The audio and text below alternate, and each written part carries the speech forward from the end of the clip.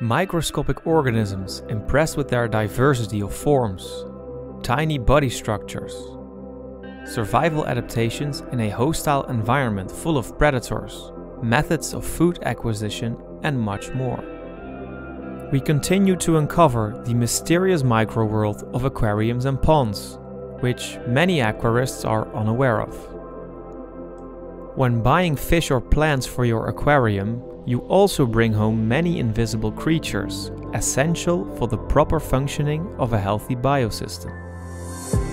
Thuricola folliculata is a tiny unicellular organism belonging to the family Vaginicolidae within the class Ciliophora. Thuricola folliculata can be found in clusters of moss or filamentous algae in an aquarium or pond. It is a sessile paratrich, meaning it cannot move long distances like, for example, the mobile Deleptus, which roams extensively in search of prey.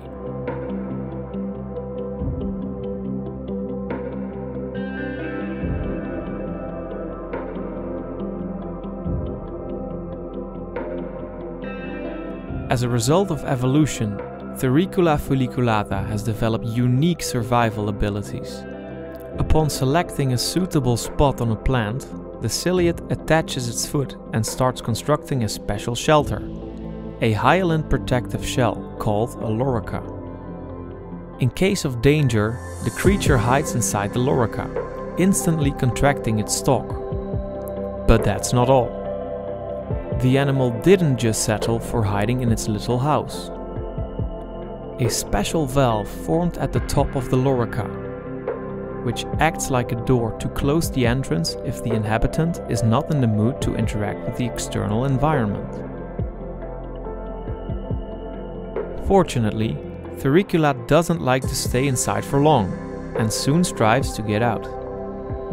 Because sessile ciliates cannot chase prey or move long distances to find food, they came up with an alternative method of sustenance. The longest cilia are concentrated on the cell's head part, which, by swaying, can create a water current.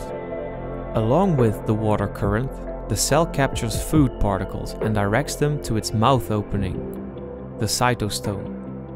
The main food for these microorganisms consists of free-floating bacteria, unicellular algae, and small organic particles left over from feeding fish in the aquarium. By the way, have you noticed the beautiful emerald color of this unicellular animal?